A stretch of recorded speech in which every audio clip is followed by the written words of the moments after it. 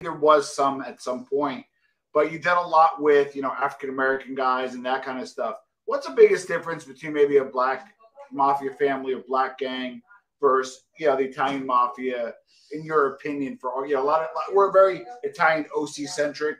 So I would like your point of view of what were the similarities and differences versus maybe, a black mafia family. I think the biggest difference, which I always saw, is that the Italian mafia, it's more like a machine. The head gets cut off, somebody else takes the place. Yeah. Whereas the black organized crime, it's more you have these real charismatic leaders that everybody respects, but then when they're gone, so it kind of falls apart. Yeah. So yeah, I mean that happens in the mob sometimes. Yeah. It has happened. I'm not saying it never happens in the mob. It happens in the mob, because you have all these, wars and just look at some of the groups like the Colombos and they have these big, interfamily wars and stuff. But, historically and traditionally, one guy, the head is gone and the next guy just steps up. Good point. Where with a lot of times the black organized crime, it's all based on like one dude. Yeah. Like his influence, his charisma, his ability to get everybody to move. Connections, yeah. Yeah, and a perfect example, I'll show you the Supreme team. The Supreme team, it was Supreme.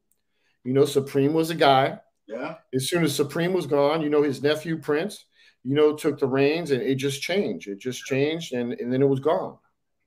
So Jason wanted me to ask you, is Frank Matthews still alive? I would like to think so. Yes, I would like to think he's alive, man. I would like to think he got away with, that $20 million in 1971. Which, could you imagine how much is $20 million from early 1970s? How much that would be worth now? So, I would like to think, yeah, man, he got away, But I don't know. More realistically, I mean, if he had $20 million, probably some mob dudes killed him and took that money and chopped it up, and he's probably, in a barrel or got chopped up in a wood chipper and is in the Atlantic Ocean. Well, I got to give him credit because he took on the mob when the mob was a mob. And I don't know. I don't know if you covered this in your books. I didn't read that particular book. Street Legends Volume 2. I got a chapter on Frank Matthews in Street Legends Volume 2. Can you maybe educate or maybe give the clip, the Seth Notes version of who Frank Matthews was and kind of his arc? Yeah, so Frank Matthews was this big heroin dealer from early 1970s. New York City, and he was a dude. Like at first, he was actually, because the mob controlled all the heroin. So at first, he was actually buying stuff, through the mob. But eventually, he was like, why am I doing this? Because he was felt like he was doing all the work and just handing them the money, because he was generating so much money.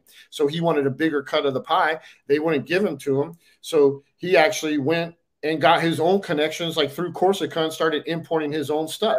Through some people in Cuba. So, not only is this dude, I mean, this dude was innovative, but at that time, like, you're talking early 70s, like the mob. I mean, I don't know if they were at their height, but they were still pretty up there. I'd say probably by the 80s, they were kind of falling off. But, in the early 70s to the mid 70s, they were still like up there. They controlled a lot of stuff. You didn't cross them. And here you got this African-American drug lord. Yeah. And he basically, like, he went down to Mulberry Street, Little Italy in New York one time with a bunch of cars, loaded all his guys up, loaded all guns, and he went down and paraded through there and said, if anybody got a problem with me or anybody messes with any of my people or any of my spots, I'm going to come down here and I'm going to shoot everybody. Yep. Yeah. And I think the mob dudes, like, they looked at this dude because he was not scared. Most people, back then they were scared of the mob. They were shook. Right. And here was this black dude. He was not scared, man. He had like balls of steel. Yep. And he was basically like, fuck you, I'm going to do what I want. And they kind of had to step back and, and kind of work with him to an extent.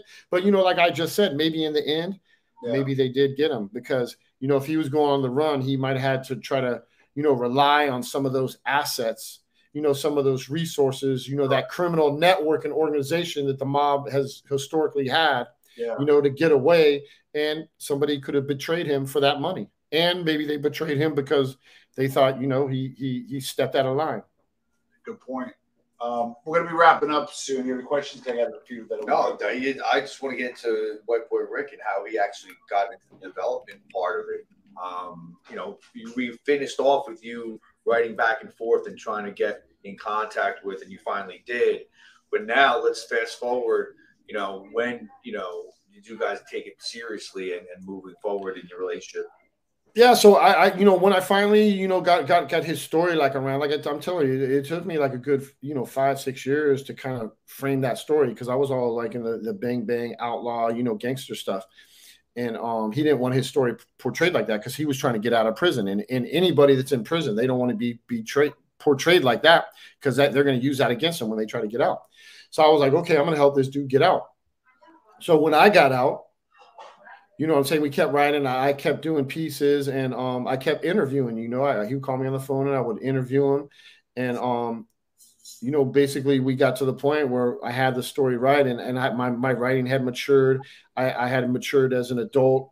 Where I didn't see things, the same way I saw things. The bigger picture instead of the smaller picture.